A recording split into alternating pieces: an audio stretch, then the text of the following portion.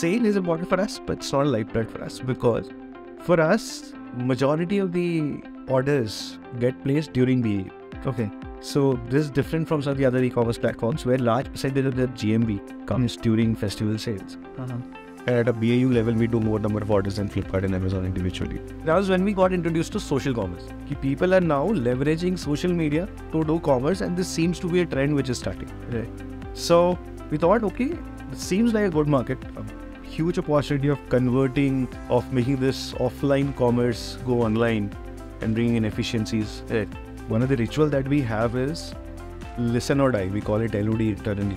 So whenever a new person joins me, he is given a list of users, IDs and a supplier IDs. And this person would then go back and talk to them to understand their problems, right, and to relate to those problems. And Meesho is a strongly data-driven company. Most of the decisions are backed by data. There are hundreds of analysts, business folks just looking at data for making decisions. The plan is to invest more on the AI side. You said right. I think over the last 1 year, we have increased data science team by about 4x at least. So a lot more investments going into real-time personalization. It's fantastic time to be in tech, specifically in India, because I think this is a time when you see a lot of innovation happening, and you increasingly see the type of innovation which is happening. It's more solving India's specific problems. Hi, welcome to yet another episode of SCALER Pod. And today we have with us Sanjeev from Meesho. Thank you, Sanjeev, for taking out your time. Happy to be here. Right. So we will get started with the first question, which usually I ask to all my guests, and it's a nice way to start a conversation. And I get a lot of different answers because lots of people in different stages of companies and all. So what does a day in the life of a CTO of Meesho look like? And so imagine that day is very different for every CTO. Yeah, exactly. So that's what your answer, I think. I try to get up before 7 in the morning. 3 days a week I have reserved for exercise. Standard basic weightlifting, endurance, whatever. The remaining 3 days or 2 days is generally for reading something. It's either books, blogs. And then I think mostly my day starts at 9:30 or 10. And I'm a lazy person. I want my day.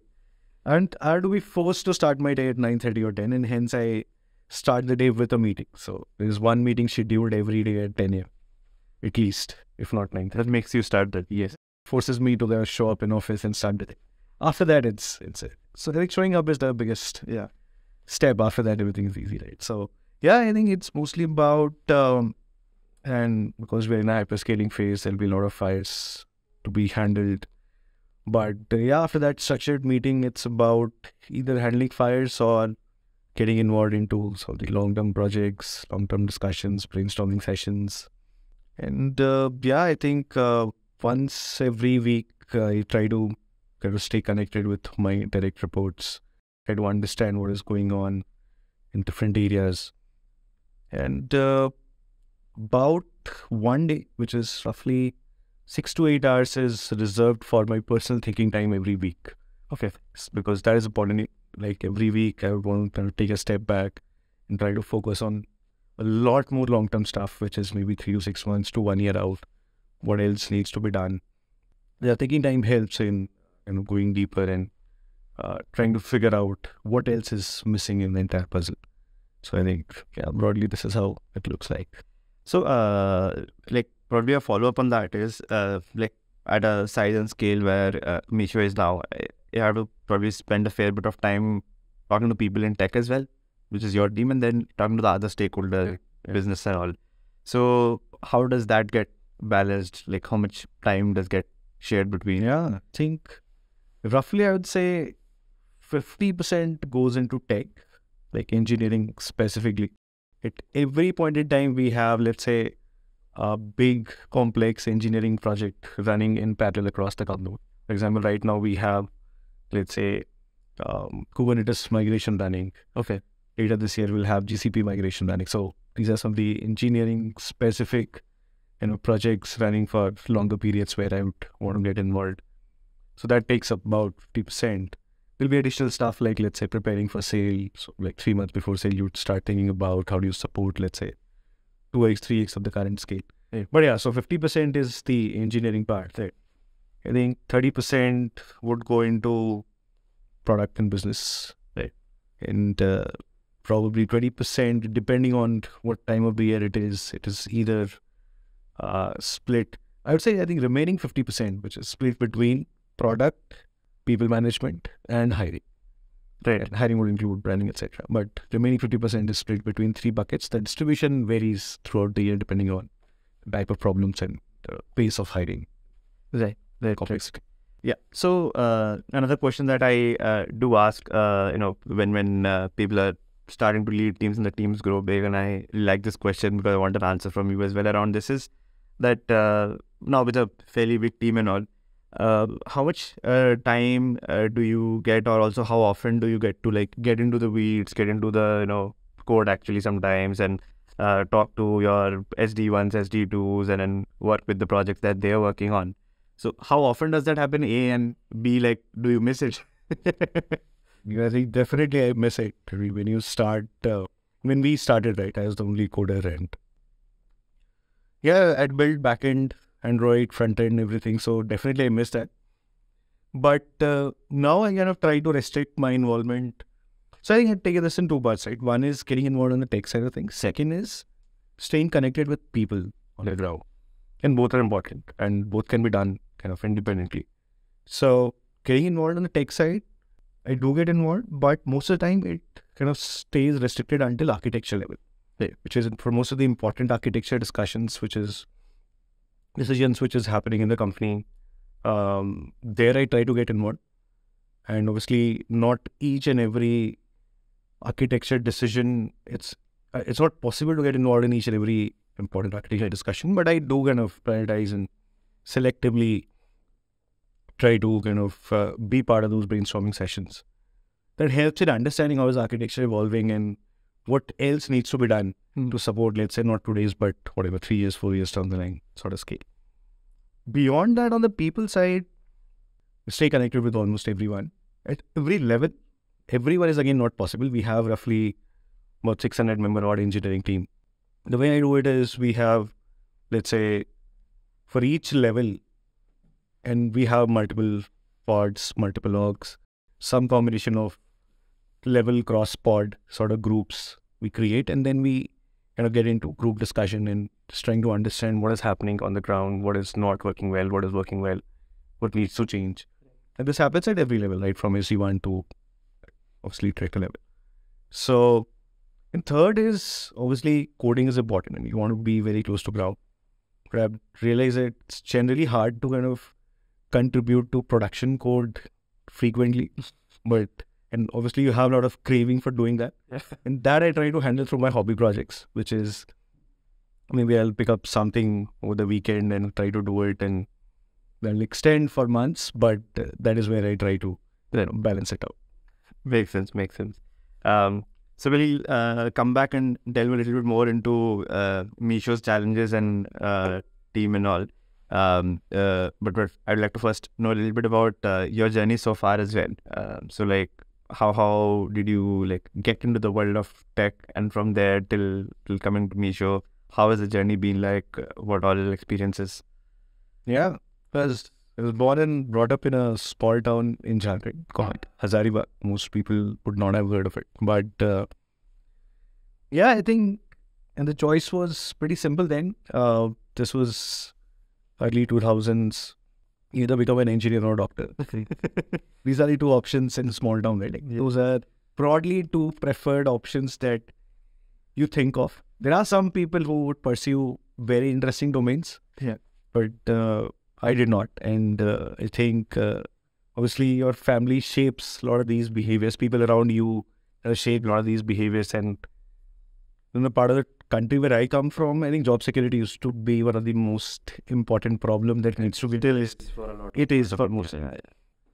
And become a doctor engineer is and the sin was simple. I didn't have good memory, and even now I don't have great memory. But so I didn't go with biology. I went with maths, and hence I became an engineer. But yeah, I think it's not very clear what am I going to build as an engineer. I like building stuff, but after coming into engineering, and I'm an electrical engineer, I'm not a computer science engineer, but after getting into college, I just realized that And first year I spent trying to figure out what else do I need to do in my life. And it's a very difficult problem to get an answer to. Second year, I started getting involved in robotics in my college. Built some robots, won some competitions.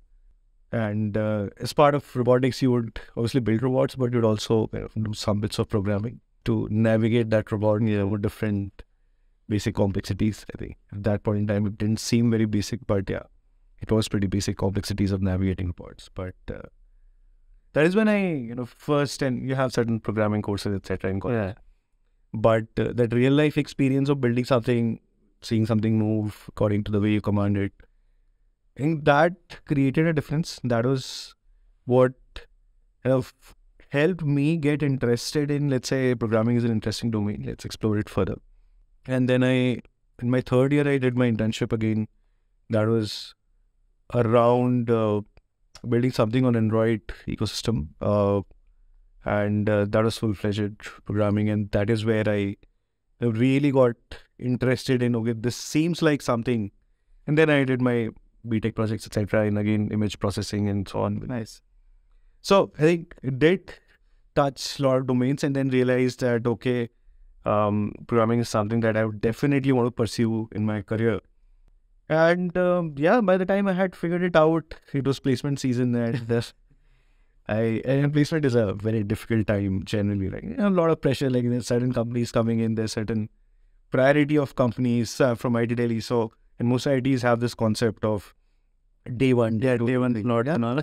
So yeah, immense pressure of, okay, will I be able to crack day one or will it go to day two? And companies are still okay. Like day two, day three also companies are great. But it's like day one and it goes until 2 a.m. at night. Because you have that number. And you're trained to always excel at it. So yeah, I managed to get into Sony in Japan. So Sony headquarters is in Tokyo, and they kind of come to India for selective roles, and they happen to get a day one slot, and I managed to get there. So yeah, that is how all of this started. And so I was working with Sony in Tokyo for 3 years. First 1.5 years was in the consumer camera division, which was DSLR and cyber shots. Nice. So there is building their application layer. They have their own operating system, real-time operating system, on top of which they have a bunch of features. So first 1.5 years was that. Second 1.5 year, so I spent 3 years in Japan, and second 1.5 year was with Sony Mobile, again in Tokyo. So there they're trying to port so Sony has this amazing camera technology. Yeah. Obviously they will pick up that. Oh, great. I still have one of the Xperia phones. And from outside India, you can't even buy in India anymore, but yeah. Correct. And even today, probably the image sensors that Apple uses is of Sony. Yeah, IMX. Yeah. So I was on the software side, but yeah, even on the software side, they have a lot of amazing stuff. At that point in time, Sony Mobile used to be one of the top 3 cameras globally. Like they have this cameras 4 thing. So yeah, for the next 1.5 years, I was working with their Sony Mobile camera division, which was more like going into your Android open source code base. And then, so basically there's this application layer, which most people are familiar with, where you kind of build your applications in whatever Java, Kotlin, and so on. Then as you go deeper, you have Android services layer. Then as you go deeper, you have this hardware abstraction layer, which kind of then interfaces with your hardware and driver layer. So I was operating in this hardware abstraction layer and the driver layer. And it was interesting. I think did a lot of problem solving there. This was 2015. Then we jumped back, came back to India and jumped into startup. Nice. Yeah, that's a great story, and a lot of it coincidentally a bit relatable, because I also did my engineering in electrical only. Wow. And same. I think got you missed that decision of not choosing computer science then? I would say not. I mean, I think because when I a little later, probably 3rd year, 4th year of engineering and all, when I was like the same, like robots and all, Arduino, all of these things, right? Then I started seeing that sometimes people who have not had the taste of like actually working with electronics, sometimes it gives you a disadvantage. And the advantage that I felt myself was that you really understand the bare metal cost of what you're doing a lot of times. Right. I mean, not just about, okay, you're managing memory and all. Sometimes like, okay, I know the cost of the multiply operation is costlier than a plus operation. Yeah. Because you've gone down and written a microcontroller code, right? So that I have felt like sometimes it's like a advantage also in a way, because you know that down there what happens. Yeah. And I think what also used to make me curious a lot was like school level education. I feel like till 12th and all, you get to understand that, okay, what Boolean logic is, 0 1s, that you understand. Yeah. You also understand that, okay, how a, let's say, PN junction works. But what happens between? Yeah. So because, okay, electrical, electronics, transistor, we understand from here. Boolean algebra is somewhere a layer, 2-3 layers above. But what is happening in between these 2-3 layers? And that's something you get to learn if you are in electronics or in electrical. Yeah. So I think I do cherish that, I would say. I have no regrets that I did not take computer science in that time. Yes. And about the Sony part, like I was saying, like apart from being a very big fan, I used to work on this Sony's mobile division, Xperia, the one which was based out of Sweden, Malmö. So they had this free Xperia project where they would support a lot of open source developers. So I was part of that project. So probably might have written some shims on top of the drivers here. No, in Sweden, so you're right. And Sony Mobile had their headquarters in Sweden, and gradually it started shifting to Tokyo. Yeah. And most of the open source contribution of Sony back to Android ecosystem happened out of Sweden. Yeah. So those people, this Alan Jarpelia, and he's running this team there. So and I got to work on that, and I think that I look back with a bit of wonder at my own skills back then, because I did not know a lot of things about like fundamental stuff. Like I think I have written a bunch of C code without really having any formal knowledge of how C works. Like, okay, I knew a bit of Java code and all, but then I have to probably reverse engineer a driver, seeing header files and trying to understand something, and probably not even understanding bunch of those compiler directives and all. But managed to, let's say, like because you guys would not open source the core camera driver, because obviously We don't do it yet. I could relate. I could see that happening. I think in Tokyo, even then, I think the philosophy was gradually starting to change. But the de facto kind of mode was, we'll build something, but will not contribute back to open source because there's something which is very critical IP that companies should have and so on. Where it saw that changing gradually, but it was far from where it should be. So Sony used to contribute the kernel itself, because that's GPL. Yeah. But the camera drivers and all the headers they would publish, but not the actual driver. So from the headers, because we would try to port the latest version of Android, which is not released on that phone. Right. So, but that was fun. I think like trying to sort of hack around the code without really understanding that. Now after learning a lot more, I think going back, I wonder that how was I able to write those shims and all, because I did not understand what's happening inside. But that's the beauty of code, right? You can just look at it's basic logic, so you can always look at it and do something, and then see what is the impact of that change on wherever you're trying to test. Yeah, and hopefully revert it and do something else. Yeah, and I think that way, I think with electronics versus pure software, one thing is like the cost is very high in electronics for doing a mistake. Like bunch of times it's happened, like, connected a wire in the wrong socket on a 3000 Raspberry Pi, goes up in flames. That does not happen here. You play button, pause button. Lives are easier. For software engineers, it's very easy. I could see, and as again, doing Sony times, and they're trying to upgrade their entire chip, which is the chip that powers most of the cameras. They're trying to redesign that chip. Yeah. And to the point of the cost of making a mistake being pretty high.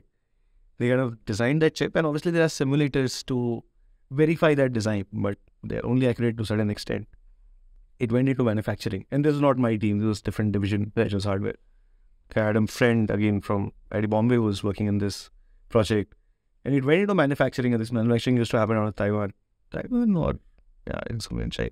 Yeah, so they kind of got the first batch, and that had some bug in it. And they lost like millions of dollars just because of that bug. That is a cost of making a mistake in your chip production. Yeah. And that too, it was caught very early. Yeah. Imagine if that had got into, gone into the market, if it was released, the cost would have been much, much higher. Yeah. So software, I think the way we operate, the cost is pretty minimal. Yeah. Which kind of helps in making those mistakes, learning from them quickly and moving fast. Yeah. I think that electronics world definitely, I mean, fascinating. I still remember I was interning at this company, Micromax. They used to make a lot of mobiles back then in India. And Qualcomm had taken us on a tour to the Hyderabad office, talking about their designing chips and all. And I was interning then. I was first year in college, but I just happened to be interning at Micromax, so they took me that same. Yeah. And that's the first time I got to know about binning, basically. Right. So they're like, okay, we make a quad core processor. Yeah. One of the cores does not work. Then we sell it as a dual core. And I was like, oh, like the cost of mistakes are. That's how you manage your mistakes. Yeah, you manage a mistake like this. Very interesting. You produce everything as quad core. Some are sold as single core, some as dual core, because Then you know this, then it's not an intentional dual core thing. Yeah, so if some of the cores are not working, they just rebin that as dual core. I'm like, okay, that's how you manage your mistakes. Because the cost is that high. Right? Yeah. And then the actual cost of manufacturing is same for all the chips, because you start manufacturing on the same wafer. Yeah. That you are able to, you can't sell them as quad core because all the chips. So I've seen this in software industry as well, like even in Sony cameras. So the cost of software is negligible, right? In the sense that if you've developed a particular technology for camera, the cost of deploying that technology on a low-end smartphone of Xperia and high-end smartphone Xperia is pretty marginal cost. very much. But they'll selectively choose to not deploy it even though hardware supports it, because that is to create a differentiation for the customer. Yeah, the market theory. Exactly, that is what you kind of get customers to pay for. But the incremental cost of deploying that is very minimal. It's almost close to zero. Right. They're selectively going to turn off certain feature flags in your low-end smartphones so that you don't go get those features. So it's an interesting way of running business. Right. But Sony, I think Sony, like some legendary stories out of Sony as well, because I remember like when that Fukushima thing happened, I think for 2 years, phones did not have cameras above 8 megapixel because that was, I think, they had like reduced production or something like that. I think that's really like I would say a very different level to be, where like if you are not able to produce cameras, like across the world, no phones have good cameras. Yeah, I think it's because they kind of own the entire image sensor manufacturing. Most of the companies use their image sensors. Right. So then, like after Sony like came back, and then how was the journey? I would like to know, like from like how things got built from day one, and how did, like, I think you're saying that you were the one who was writing the code like day one. So how did it go from like one person to hundreds of people? It's an interesting story. So I think in the beginning it was me, and with it. I was a tech founder, he was a non-tech founder, so all things tech I was handling, all things not tech he was handling, but it didn't kind of work that way. Even some bits of non-tech I had to handle, for example, doing deliveries as well. I wouldn't call it tech. That's an interesting story. I think we kind of started something in 2015, mid-2015. So I think the fundamental hypothesis always was that India is a primarily kind of offline commerce-driven economy, right? Most of the e-commerce happens offline. Even today, more than 85 to 90% happens offline. And the incumbent e-commerce platforms then, which is Amazon and Flipkart, were mostly targeted towards brands and mid to high income segment people. But that is not real India. Real India, can't afford brands, which is mostly your people from low to mid income segment, tier 2 and beyond. So we thought, okay, this seems like a good market. Huge opportunity of making this offline commerce go online and bringing in efficiencies through that. And the first model I have tried was, I think, what we called Fashioneer, which is fashion nearby, which is essentially trying to, and we started from Koramangala and HSR.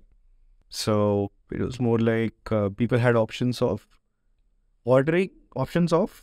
looking at fashion shops around their locality. And then trying to buy something by sitting at home. Think of it as Swiggy for fashion. Got it. So you order food from restaurant. This was more ordering fashion from restaurant. Right. Fashion from fashion outlet. The way it started was, we both took a small 2 BHK in Koramangala. And dining table used to be our office. And I built an app. And what we would do was during daytime, me and Vidit will go to, let's say, some of the fashion shops out there. And I had a Sony camera, which I had brought from Japan. So You just click product pictures, come back, do some photoshopping, edit it, and then upload it on our app. We'll get some orders, maybe 1 to 10 orders per day. And we'll split the deliveries. At times with it, we'll do the delivery. At times I'll do the delivery, which is picking up from a warehouse or from one of these shops and delivering to customer. And and this was during the rainy season, which is mid of the year, which is we launched in August, and this is the peak rainy season in Bangalore. So at times you would get wet while delivering. And we had kept a delivery boy, but that guy wouldn't show up most of the time. Because it's your own money, you can't spend and hiring great deliveries. You can't have multiple because you're trying to optimize on the cost. But that is how all of this started, right? And we ran it for a couple of months, realized there are multiple problems with this hyper-local fashion model. Biggest one is you just cannot offer the amount of selection which is required. You're very limited in terms of the variety that you can offer. And the good thing was we are working with a lot of smaller shops there, right? And there's a particular behavior that these shops kind of showed us, because we spend a lot of time in these shops clicking product pictures, trying to understand what is happening. They would kind of, whenever a customer used to walk into their shop, they would note down their phone number and add them to a WhatsApp group. And then whenever they got a new assortment, which is new products, they take product pictures and send it to that WhatsApp group. Okay, we have this new thing. If you're interested, just come and buy it. Right. So that was when we got introduced to social commerce. People are now leveraging social media to do commerce, and this seems to be a trend which is starting. Right. Yeah, I think we realized that social commerce is kind of interesting phenomena which seems to be picking up. And then we discovered a lot of Facebook shopping groups which are dedicated to buying and selling. There are lakhs of users added with people who just do commerce. And I think that is how Meesho's first version started, which was more like Shopify, Indian version of Shopify for individual shopkeepers, which is more like enabling people who are trying to sell online, right, by providing them storefront, which is they can list their product pictures, have payment gateway options integrated, have basic order management, and so on. Right. And most of the people who started using this were housewives, who were running their own online boutiques through WhatsApp. So they would come to Meesho, create their own shop, start sharing those links in Facebook groups, WhatsApp groups, and so on. And then they would do it their own fulfillment. So that is how Meesho's first version got started. And since then, obviously, a lot of things have changed. But until then, it was just me and with it. So I would build that code during daytime, during nighttime, whenever I would get time after deliveries and after photo editing. So I've two questions, probably on the earlier side of the journey here. One is that, like integrating with, say, platforms like WhatsApp and, WhatsApp groups and Facebook groups and all, which, like, I guess back in the day, not all have very nice looking APIs and all of that stuff, right? So I think one is like, what were the tech challenges like to sort of integrate with sort of non-conventional mechanisms of, I think, information sharing and all of these? I think at that point in time, the challenge was not about how do we integrate with Facebook. I think Graph APIs had kind of showed up then.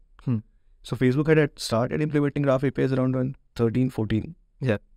So in 2015, we had fairly decent Graph APIs available for kind of sharing new posts to groups, to your own wall, and even sharing to WhatsApp was there. There are certain limitations on, let's say, how do you share multiple pictures with different text content against each picture. Yeah, I think that was a big limitation that WhatsApp sharing had then, it has even now. I do remember vaguely that we did build something and because our TG was mostly resellers, mostly houses who would do this throughout the day, which is they would be in touch with their own WhatsApp groups. The kind of conversation that you'll have in those WhatsApp groups is some customer asking, can you show me a red kurti?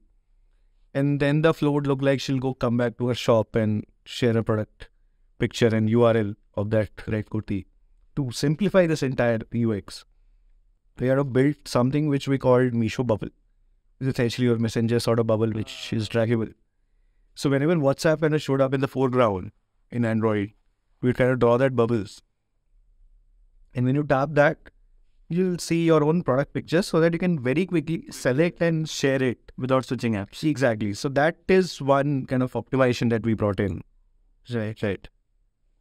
But beyond this, I think there's been fairly kind of okay sort of integrations with more the platforms. Right. The next question is probably not just at like day zero stage, but also as your probably early stage of the team grew, like, sitting in Kormangla and HSR and, like obviously extremely urban techie crowd who will be building this app. And your users being like, going into smaller towns, housewives running boutiques and all. So what's the, I would say, journey of a engineer at Meesho to develop that user empathy? Because I think the chasm is very wide there, right? Between the user and who is making this product. You're right. I think it's very difficult. And that is where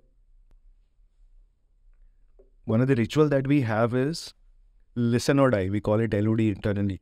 Basically, irrespective of whichever function or a designation, whichever function you're part of or whichever designation you have, you need to do user calls.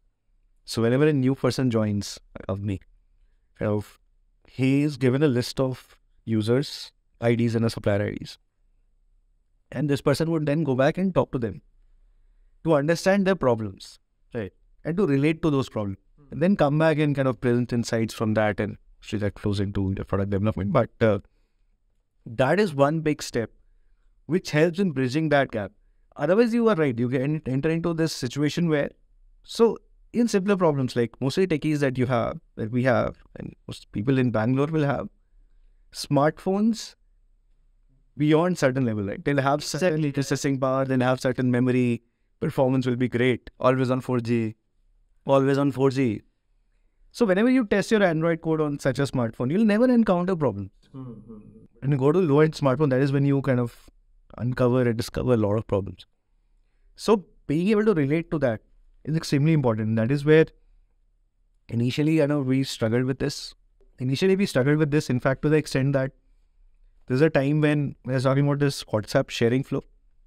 So we implemented this where you can kind of select, let's say 10 images. Those 10 images get downloaded in background by a click, and then share intent kind of opens a WhatsApp and you can select the conversation. Fairly simple flow. Takes about a few seconds to do that on 4G. The catch is 4G, because when you move to 3G or when you move to a 4G which is not stable, it just did not work. And when we launched this flow, and this is back in 2017, when we launched this flow, somehow people said it just doesn't work, and we didn't realize what is happening. And when we talked to them, we realized कि sir, आप तो बस it just keeps showing loading. वो loader चलता रहता है. It doesn't work. And that is when we realized we're just doing it wrong. Like, we're testing it wrong. We need to throttle the bandwidth and test it. We can't test it on our good phones. Yeah. It has to be low-end phones.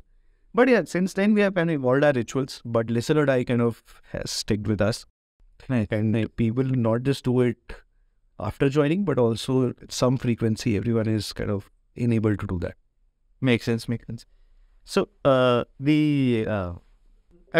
from then where it was largely like, people sharing on WhatsApp and all, I think Meesho now is like a much larger proper e-com platform kind of a thing. So, I would say like tech-wise, it's a whole different scale, but how have the challenges changed? Like, I think how to share photos on WhatsApp is not your day and night challenge now, right? Something else, right? So what are the tech challenges today?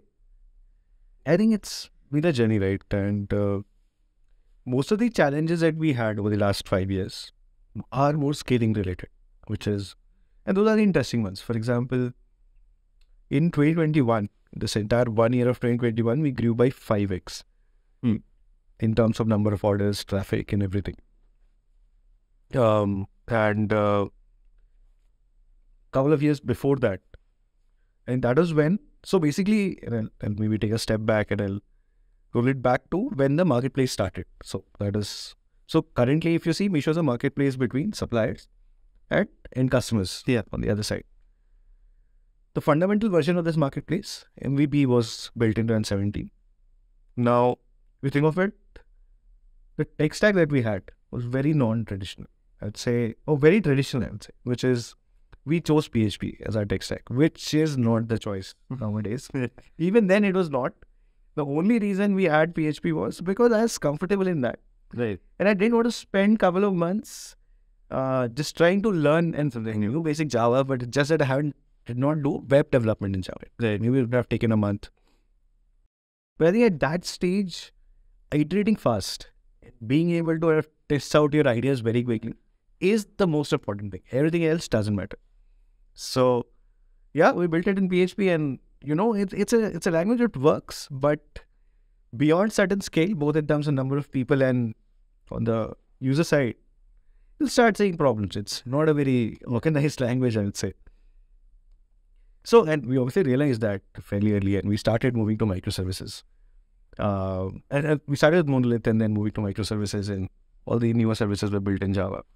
So now we are primarily a Java shop, and Spring Boot, Redis, MySQL, HBase, all these standard parts of the tech stack. So first biggest downtime was a big learning for us. And this is early 2019.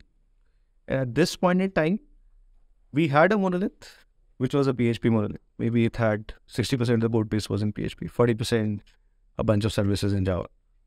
Elasticsearch we had just introduced, which was for powering search. Our feeds used to run directly from database. We did not have a caching layer in between. Okay. Now, you might question, why don't you have a caching layer? But again, the simple is the best.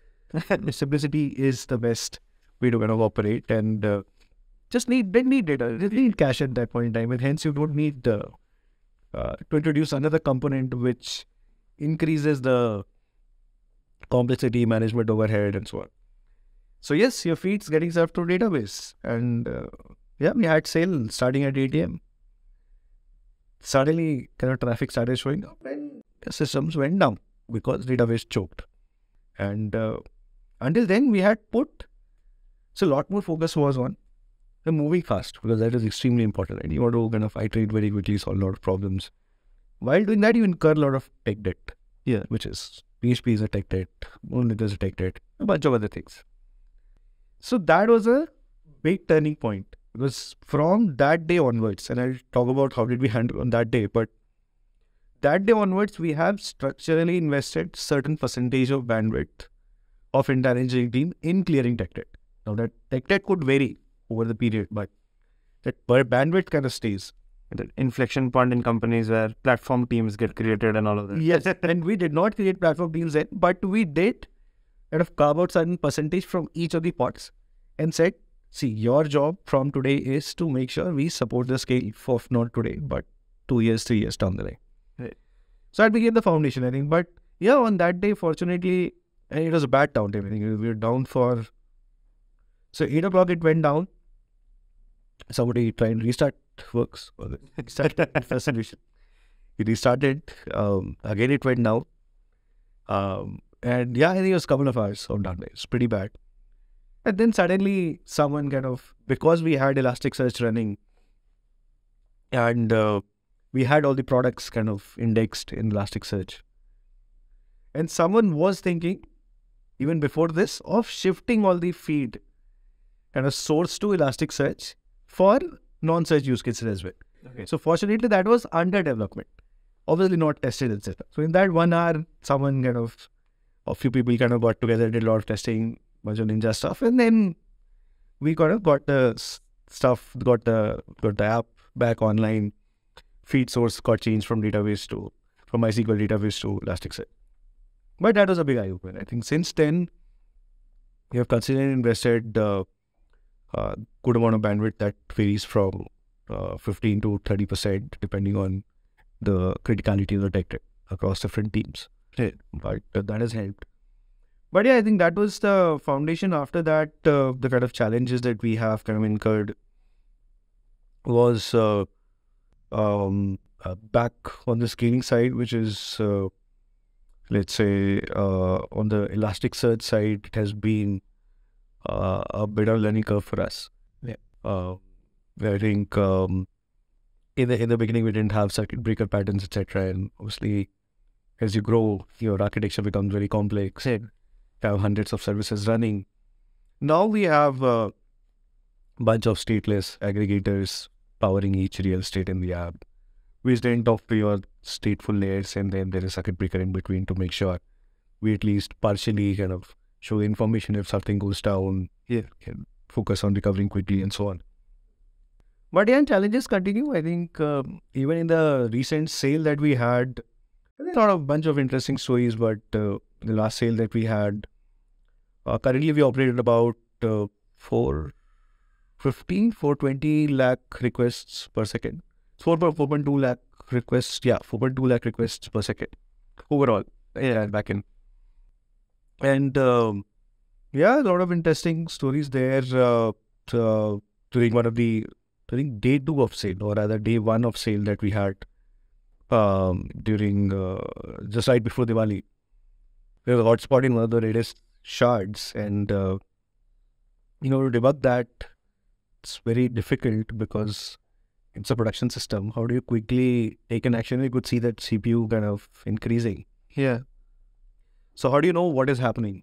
And then someone came back with a suggestion that we will run monitor command. I don't know if you have run monitor command on Redis, but what happens is when you run that command, the entire Redis freezes for 1 second. But that is the only way to kind of understand what is happening, get that snapshot quickly. Mostly other ways you kind of spin up a new cluster, do all of that, but we don't know the problem yet. And you could see the CPU increasing, you could see traffic coming up. Our peak is afternoon 1 p.m. and this was roughly about 11 o'clock in the morning. So you know that it's not going to survive the peak. So you have to do something. There's no other way. So someone ran monitor command, couple of seconds, very limited failure. But we realized, okay, this is a product which is creating problems. But these kind of situations happen in war rooms nowadays, which is maybe more interesting, and looking back, it's more funny. But during that period, you see that you have that adrenaline rush, which kind of makes it worth it. Right.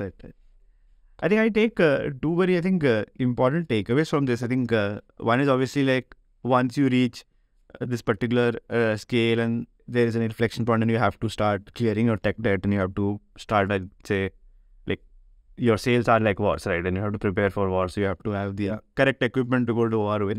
But the other takeaway also I feel is, and I'm say, correct me if I'm wrong, but so you are 3-4 years into Meesho, and you're still like, for example, product feed is coming from MySQL DB still, which is also in a way like a good learning that, till the point where a simple stack can survive, you should keep on doing that and not, spend time on over engineering something. And then I've seen a lot of times, very young founders starting their first startup and a few months into it, and, without any users, and they're thinking of, okay, we'll do Kubernetes and a cache and coordination. I think simple is the best. We have realized, so you don't have so many people to kind of handle these complexities, right? During this, until Series C, we had maybe 10 engineers. Right after Series C, before Series D, we had maybe 30-40 engineers. That's it. Right.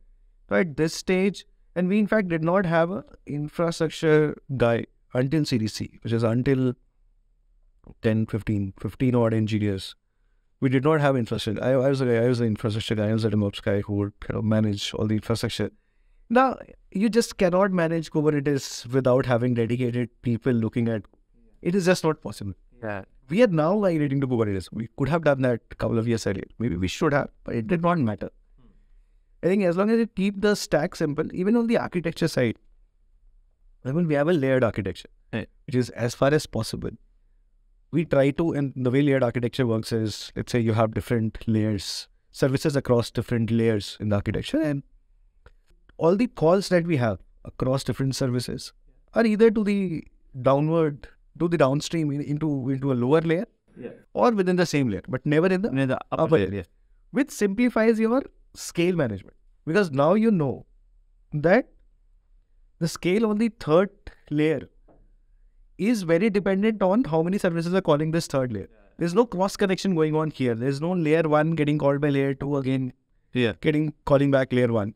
So this simplicity kind of helps in traffic management and handling these sales, scaling for these sales, fairly more predictable.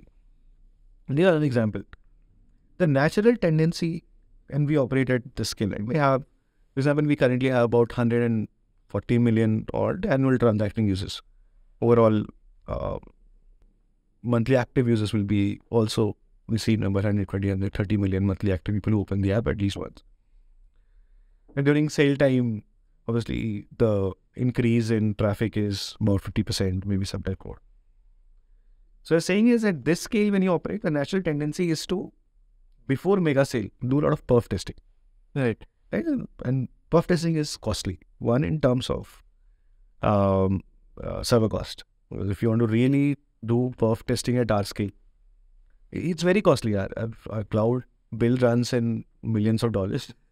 And you have to test out for a traffic, which is a factor of this. And millions of dollars, I'm saying, in per month. But even if you want to test it for a day, it's a substantial cost.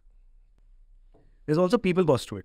When you do perf, large part of the bandwidth goes into that. Somebody will be sitting and doing that. Correct. And it's hundreds of microservices. How do you do that perf? So we have tried to consciously stay away from doing perf. And this is very counterintuitive because you have to do perf to live through sale.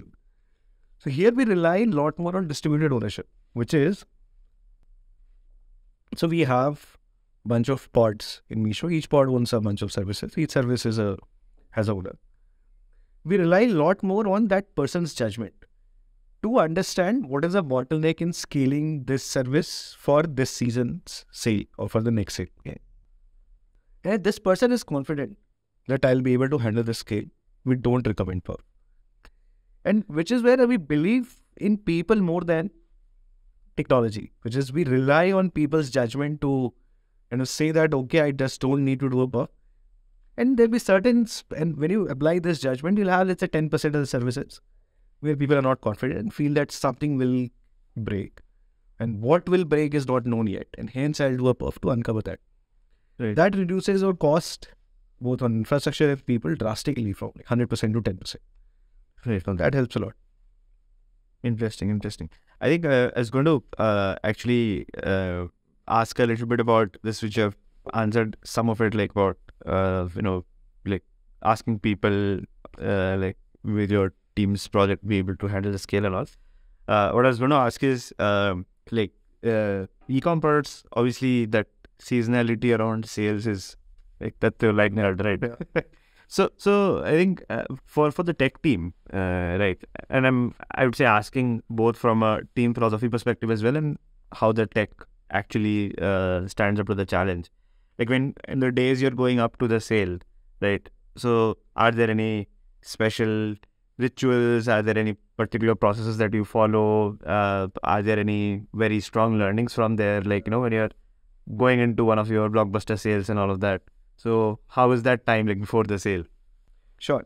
So I'll just want to address that one point, which is sale is important for us, but it's not a lifeblood for us, because for us, majority of the orders get placed during the So this is different from some of the other e-commerce platforms where large percentage of the GMV comes during festival sales.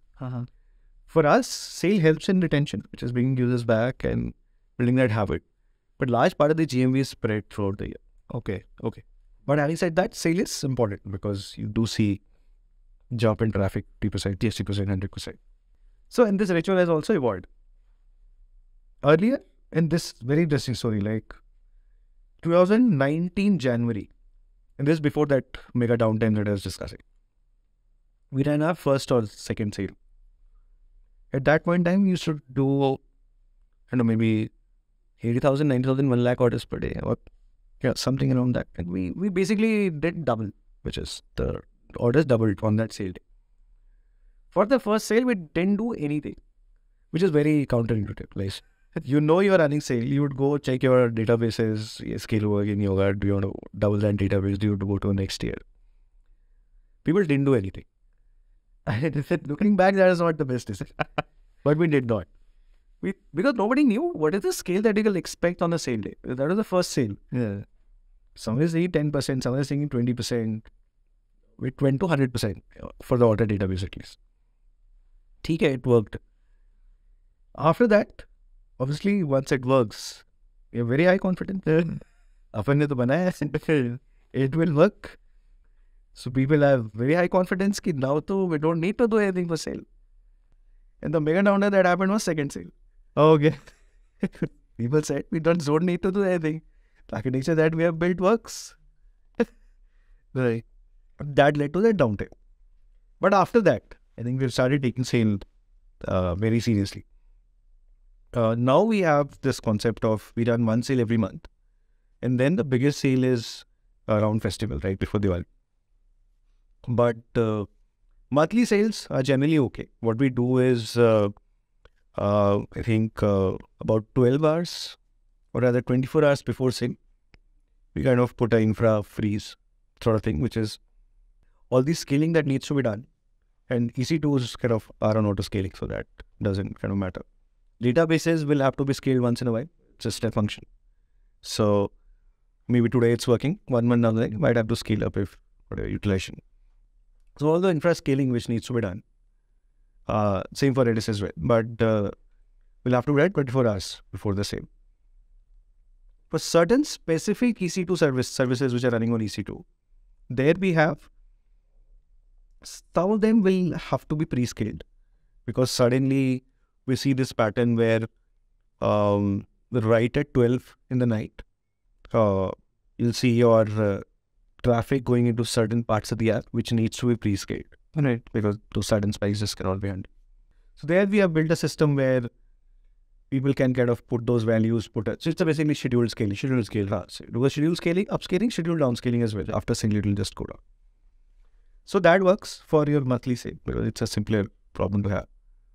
Then we have this concept of war room, which is people from each parts.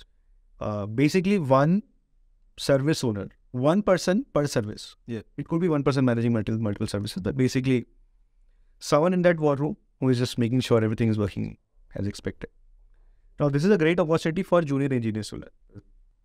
Learning happens when something breaks. And we hope that things don't break. But whenever junior engineers are kind of monitoring it, that is when they get to understand some of the nuances. How does, let's say, traffic pattern correlate to your increase in CPU? How does your increase in CPU in database changes your latency and so on? Yeah. So it's a good learning opportunity for junior engineers. That is what we have done now, which is most of the war rooms on monthly sale is run by SD1s and 2s. Nice. So that was a great thing. I think 2 years back that was not the case. There it used to be only lead engineers, but now it has all shifted to junior engineers. That helps in developing stronger ownership. Absolutely. So that is there. And then what we have is sale reflection, which is every month after the sale, we are going to get together. Every pod kind of presents what is happening in their own area. And it is more focused on what is working well, what is not working well. And there you do uncover scaling bottlenecks, which you then put it back to your tech backlog, which is tech debt backlog, and team kind of start fixing it. So that is the story for monthly sale. Mega sale that we have right before season, that is different. There, and this time, and last time, it was virtual war rooms because we thought I'll have people here before. So I think couple of weeks before sale, we kind of started discussing together, all kind of service owners, all lead engineers, on what is the scale that we expect overall in terms of, let's say, DAO, users, traffic, app opens, whatever. How does that translate to your own individual traffic? And based on that, how much scaling needs to be done for your stateful layers, which is database and so on, Kafka, etc. There's an interesting problem statement on the data engineering scaling, which I'll come later, but there's more back-end serving node scaling. Yeah. So people kind of go back, discuss, there's a program management because we now have, 30s of teams managing this. So, and then people come back and this is scaled. Couple of hours before midnight, we start running the war room. And this war room kind of goes on for 5 days because it's a 5-day sale. Fortunately, this time I think it was very incident-less, I would say. Like there's nothing happened. Like it was fairly straightforward apart from that hot sharding issue and couple of other 1 minute or so sort of issues. Things were broadly fine and it worked well. But yeah, even this time we did not do perf testing for majority of the services and it worked well. Right. And you were saying something about the data engineering scale. Data engineering has been a very interesting journey for us. So we started with Redshift. Right. We started with database. At this stage, we don't have Redshift. Right? Querying your DBs. That works. No. OLTP. And शुरू में all comes later. Correct. शुरू में though we didn't even have slaves. There's one master. And there's this one guy from the business who needs data. For only this guy, why do you want to provision a slave? Just gave him access, gave him recommendation ki run it at night. Make sure you don't run complex queries. Make sure you don't edit. And we didn't give him write access. Galti se drop kar diya table, that will be a problem. So gave him read only access. Read access. Worked well for a couple of years. And then one day he made a mistake. This guy ran a complex query and the DB went down. This is protection. Not a great situation to beat, but this was 2018, late 2018. And for reference, like this was right after Series C. So I'm saying it's that late in the journey. Even then we don't have like, we have this kind of setup where people are directly accessing production data, which is okay. Like that is a way to do it. It's working. Like in parallel, we had started investing in Redshift. In fact, we used Hevo as well. Hevo Data is one of the companies which provides pipelines and that was helpful in the beginning. So basically, it's more self-serve for business. They can just, engineers can connect it and business can figure out. Redshift worked for a couple of years. 1 year, I guess. In 2019, it started breaking at our scale, which was bad. And since then, data had been a struggle for us for at least a year. And we had to migrate out of Redshift completely. And Meesho is a strongly data-driven company. Most of the decisions are backed by data. There are hundreds of analysts, business folks just looking at data for making decisions. So then we moved to Data Lake, Presto, Spark, Hive, all sort of that setup. And that is working well. For the last 1 year, we have reached a stage where even your standard managed services kind of start failing. For example, managed Kafka of AWS kind of just did not work. It showed. Our scale is not, it's there, but you expect managed services to work at this scale. There's just a lot of problems. So we moved to Confident for Kafka. This was for data platform as well as for the backend. Then I think Mixpanel, I think Mixpanel, we had Mixpanel is user then analytics guy. That is integrated from day one. Right. Worked really well for first 3-4 years. Then it started breaking.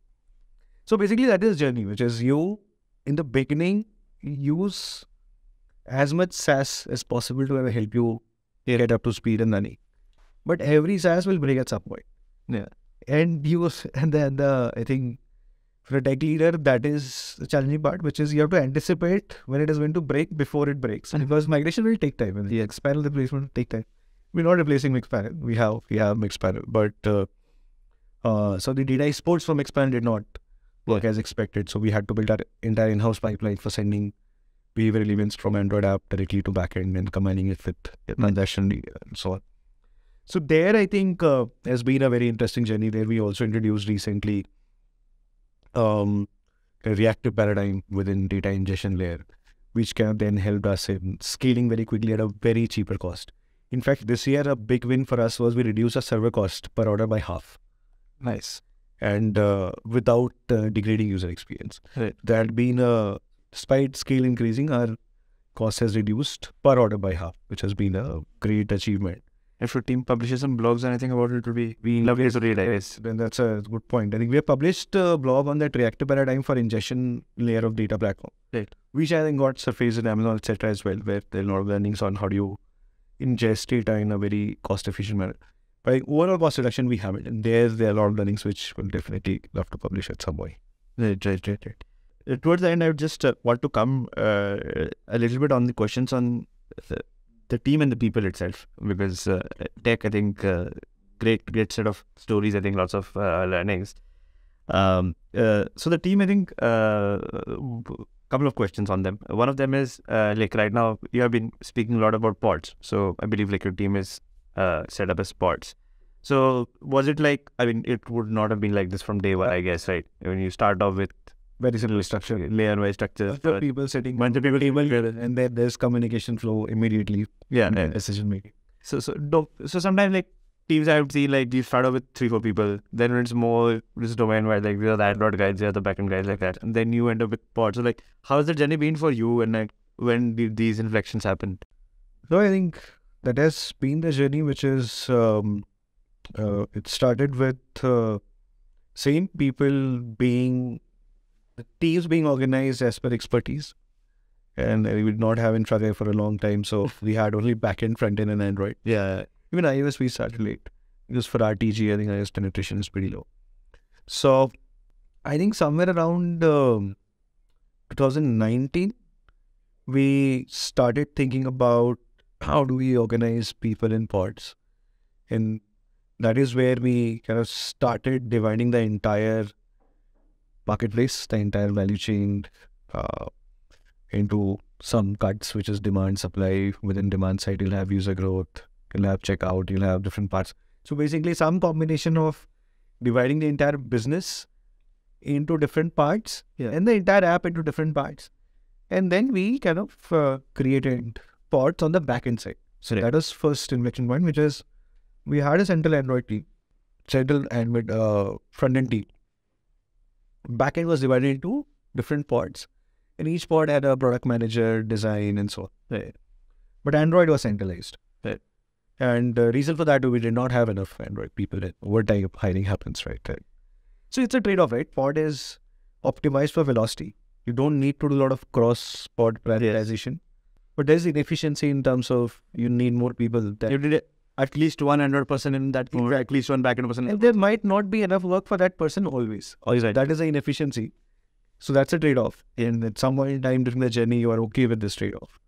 Because as team grows, need for cross-prioritization increases. And at some point in time, it's just impossible. You just cannot prioritize a supply-side project or a demand-side project. Both are the important critical pieces of the market. Velocity and efficiency takes over the time in everything. So, yeah, and then we ran this, we realized, now we're in a stage where we can go full pod, like 100% pod structure. That is when we, so around somewhere around 2020, I guess, and 2020, where we divided the entire engineering team into fully self-sufficient cross-functional pod structure. So Android front-end, back-end, the design, product, everything kind of within that pod. So yeah, I think that has been working fine. And apart from this, I think as late as mid of last year, we had central data science team, because data science team, our data science journey started about a couple of years back. It's seen a lot of benefits there, but the team was pretty small. We had only about 10 to 15 data scientists until beginning of last year. Now we have about 50 data scientists, so it's a big team. So now we are applying the pod principle here as well. So this is now split across different pods. But I think that is the rule of thumb. Like until certain level, you just cannot split it into pods. Beyond certain level for a particular expertise, you're okay with splitting it because you can afford to. Right. And then I think one last question before we wrap up is like going ahead. How do you see like the growth of your tech team in particular? Like, what kind of areas do you intend to focus more on? What kind of domains? I mean, I've been hearing about people investing a lot into AI and also what kind of areas do you want to focus on? And then what sort of people do you intend sort of add to the team in like the longer horizon? Sure. So yeah, I think overall the next couple of years, business-wise, there are two focus areas. One is profitability. Second is scale itself, which is you want to grow, but to become profitable as well. The repercussions of that on the engineering side is you definitely need more engineers. So over the last 2 years consistently, or probably before that as well, we have every year doubled it. So, which was a big, very difficult thing to do. But want to maintain their talent bar. We have a pretty decent talent bar. Doing it is very hard. You need a lot of interviews. People have to spend a lot of time just interviewing people, but I think that is required because the scale at which we operate. And at a BAU level, we do more number of orders than Flipkart and Amazon individually. So at this scale, despite that, let's say we have about 600 odd engineering team. Versus Flipkart will have roughly 2,000 something engineering team. Not a competition in terms of number of people, but I think at this complexity, you need a lot of engineers to kind of help you solve problems. But over the next 1 year, the plan is to kind of invest more on the AI side. You said right. I think over the last 1 year, we have increased data science team by about 4x at least. So a lot more investments going into real-time personalization. So until now, we're more running in batch mode sort of personalization. So that is giving us a lot of results.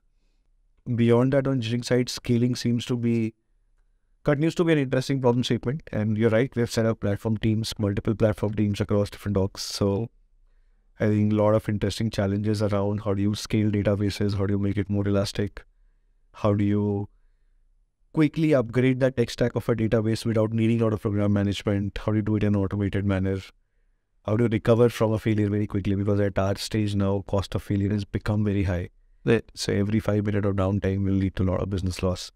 So how do you solve that? In addition to solving all the problems that we need to solve for our users for the next phase of growth. Right.